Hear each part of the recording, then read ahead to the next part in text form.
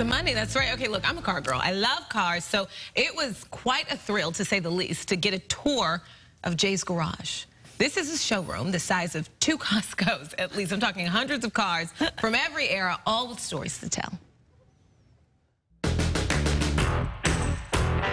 Jay's garage, the size and scope is, well, actually, I can't tell you because I didn't see it all. It's that big. You know, some of these cars are very valuable, but some are just old cars that I like. That one there is interesting.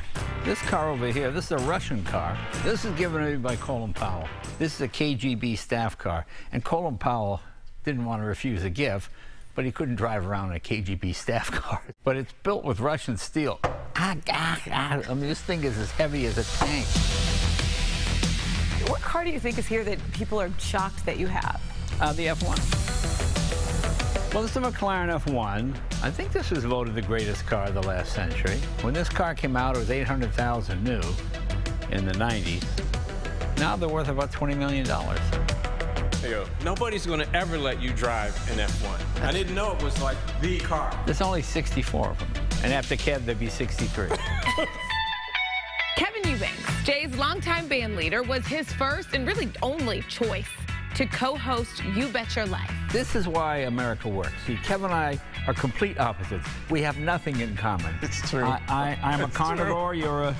I'm vegan. Vegan. Oh. Yeah. He's a musician. I can't play anything. When you talk to people who think different and do different things than you do, I think it opens your world up.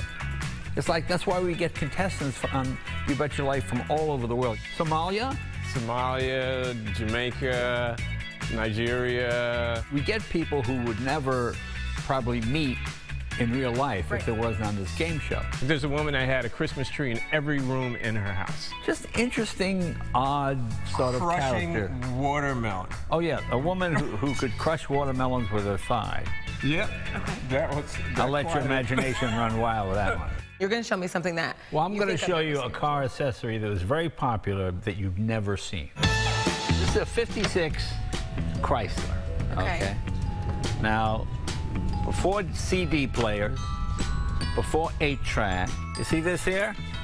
This is called the Highway Hi-Fi. It's a record player. Oh my goodness. Yeah. The best part about all this is not the cars, it's the stories behind them. Johnny Carson's father bought this car new in 1939. Okay. Johnny used to have to polish it and take care of it.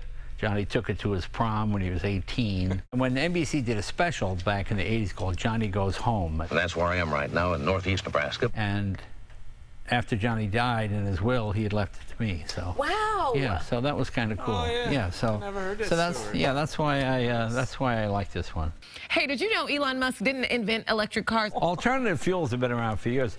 This car over here is a 1909 electric car. The green one we're looking at, right? Baker Electric. And was marketed as a car to take shopping. You want to go for a ride? I do. So you know I got in. Hop in. Seriously. Yeah. Rich guys would buy these for their wives. They put this window down.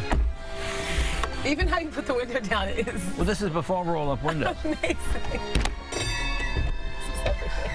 Yeah, we're taking Brooke out to lunch. I'll see you later. These are women's shopping cars. Most cars you had to crank, and they were dirty and loud and greasy. This is so cool. This is one of the coolest things I've ever done. Yeah, it's too bad Kev couldn't be with us.